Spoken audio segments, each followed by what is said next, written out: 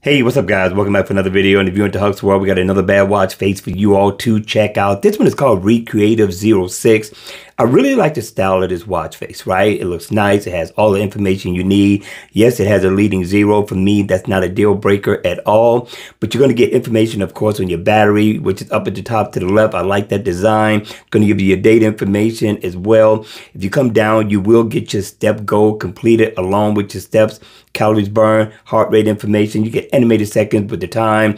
You get your, of course, messages information, weather up at the top in the right hand corner. But I like this black background theme that really brings out this color, and you are going to be able to customize the color as well. But let's go in, let's take a closer look and see what we can do to customize this watch face. Now, right here, you're going to be able to change the miles to kilometers. I like the miles.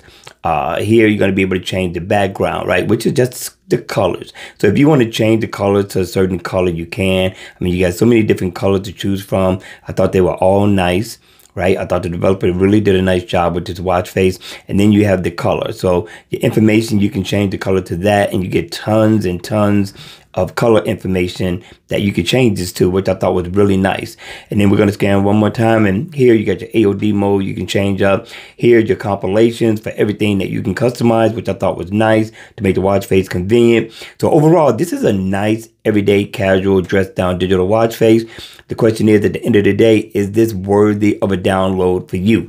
All right, you all, that's going to be it for the video. I hope you enjoyed it. I hope it was informative. And if it was, don't forget, hit the like button, smash that notification bell. Don't forget to subscribe, and we'll see you all again at the next one. Take care.